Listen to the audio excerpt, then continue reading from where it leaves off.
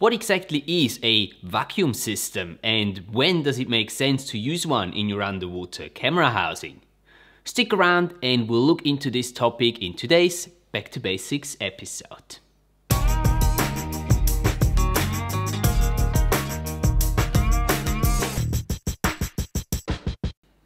Hi there underwater filmmakers, and thank you very much for tuning in again. My name is Matthias and you're watching the Underwater Filmmaking School with another episode of Back to Basics. Now if you're new here to the channel and interested in learning more about underwater videography, make sure to hit that subscribe button and the little notification bell so you're not missing out on any content that will be uploaded here in the future, and also have a look through all the different formats that we've got here on the channel, specifically through all the different playlists. But now let's get into today's topic and let's talk about vacuum systems and leak detection systems on underwater camera housings. This video today will be divided into three different parts. First of all, we talk about what a vacuum system is, generally speaking. We'll look into how it works, and last but not least, we look at the pros and cons of using a vacuum system on your underwater camera housing. Shall we get started? Let's do it. So per definition, a vacuum system is a system that ensures watertight integrity of your underwater camera housing before you enter the water. And that's the important part. You can check and make sure that your underwater camera housing is 100% watertight before you even put the housing inside the water, and therefore before you run the risk of getting water inside the housing and potentially damaging your camera. While you're underwater then, you've got a leak detection system integrated in the camera that will let you know whether or not the integrity of the housing stays stable throughout the entire dive, and it will let you know either by an audible signal or a visual signal as well if the integrity is failing or about to fail, so you can react, come up to the surface in time before water actually enters the housing and again potentially damages your camera.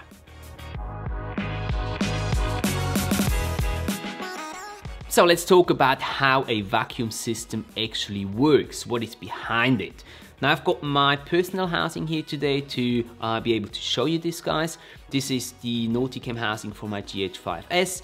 Normally I have a lot more stuff hanging off that housing. This is a stripped down version. I've normally got a monitor, a Ninja 5 on here, I've got some lights on here, I've got a tripod on here, but for simplicity I've stripped it all down, so it's just here, it's just a core housing that we're going to look at today. If you're interested in learning more about the complete rig that I use to get my underwater video footage captured, there's going to be a link to a video up here somewhere. Feel free to go and check that out. It will just explain all the different parts that I use in my camera rig to film underwater. But looking at the vacuum system in the housings of Nauticam, what you'll find is a little vacuum valve here at the top. We'll have to unscrew the cap here first.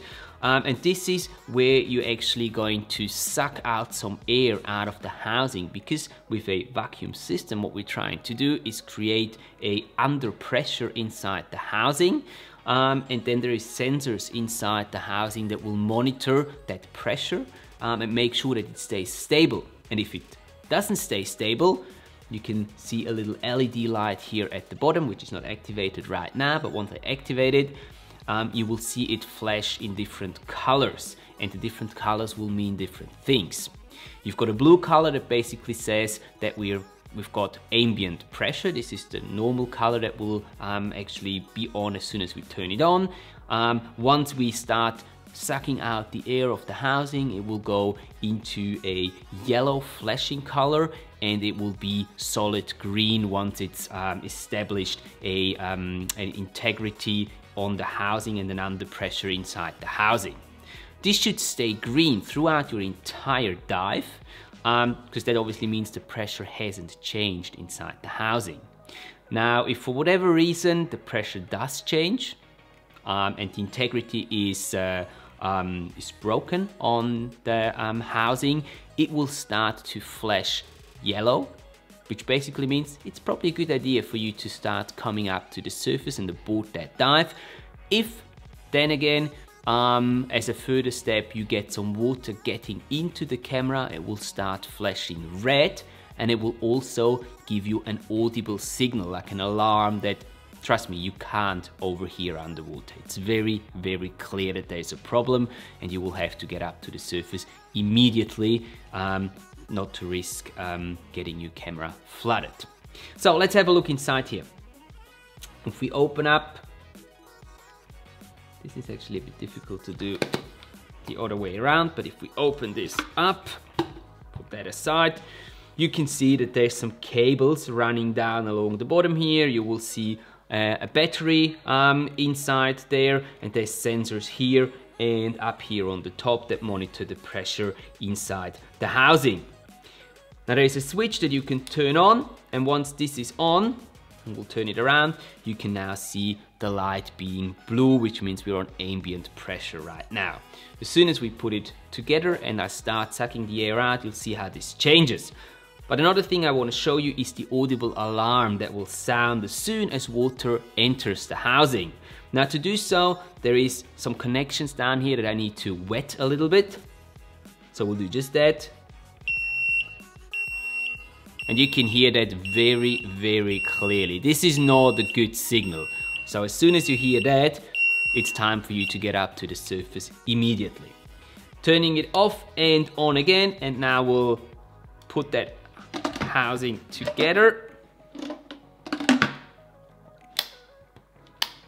All right, so as we said before, you've got your blue light there. We use our manual vacuum pump that is supplied with all the, whenever you purchase a vacuum system from Nauticam, and we can just suck out the air from the housing.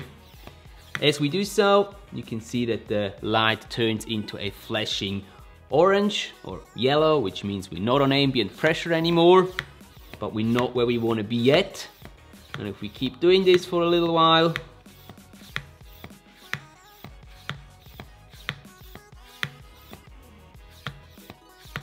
we should get to a green light. There we go.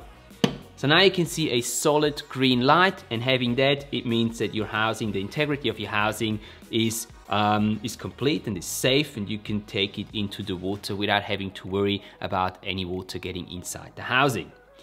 My advice is, once you've done this, keep the housing just for about 15 minutes before you take it in the water. This is just to make sure that the integrity really is stable inside the housing and there's not a tiny little leak that will let some air enter back into the housing. Obviously, what you don't want to forget is to put that little cap back onto your vacuum valve. If you don't do this, this is not actually watertight without the cap. So you'll be able to get down to about 1 or 2 meters, and then the water pressure is going to be too strong and water will enter through here. So be careful, always putting that cap back on there.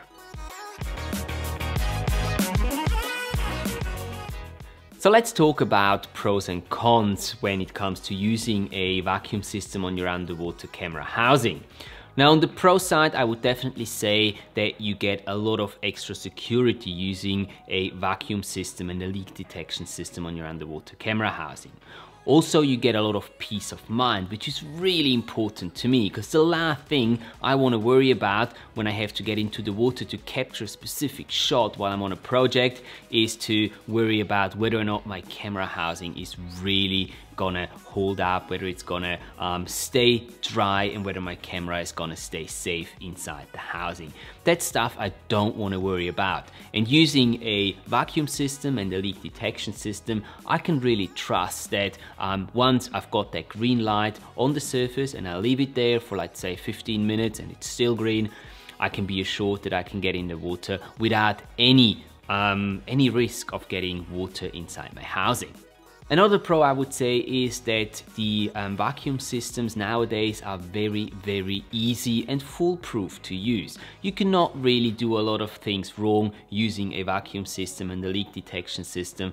The only thing that can actually happen is you forgetting to turn it on before you get into the water, but that should be noticed by you before you actually do get into the water. On the con side of using a vacuum system on your underwater camera housing is two things basically, in my opinion. First of all, it's an extra cost that is involved in getting the vacuum system and installing it into your existing or a new underwater camera housing. And it's obviously also the extra time that you need to create the under pressure, to create that vacuum before you get into the water. So you just need a little better planning before you dive. So you need to make sure that your housing is set up and ready to go, let's say 10-15 minutes before you're planning on getting into the water. But I think that those two negatives or cons, they don't outweigh the benefits in any way. And I personally think that having a vacuum system, a leak detection system on your underwater camera housing is a huge benefit. And I would never dive without having a vacuum system and a leak detection system installed in an underwater camera housing. And there you go, guys. This is my little explanation, my short explanation on the topic of vacuum systems and leak detection systems in underwater camera housings. I know I dragged this video out a little longer than I intended to. I'm very sorry for that, but I thought it was very important to give you all the information that I have and I find important when we talk about the topic of vacuum systems and leak detection systems in your underwater camera housings. Because let's be honest, no one wants to have a flooded camera on any of our dives. Now, if this video was useful to you, if you've got something out of it, please do hit that like button, letting me know that you enjoyed the content today, and also consider subscribing to the channel if you haven't yet, so you're not missing out on any future content that will be uploaded here on the channel. Also, if you've got friends that are interested in learning about underwater filmmaking, why not let them know about the channel here and send them to one of our videos so they can benefit from the knowledge that we share with you guys here on the channel as well. Thank you so much for watching. If you've got any comments regarding today's video or any of the other videos, please feel free to put them down in the comment section below. And until next time, safe diving, and I'll see you in the next video. The vacuum. So I do the vacuum. This is the vacuum, you know, because I'm not German really, but vacuum is vacuum. Hello underwater filmmakers and welcome to another episode of the Underwater Filmmaking School.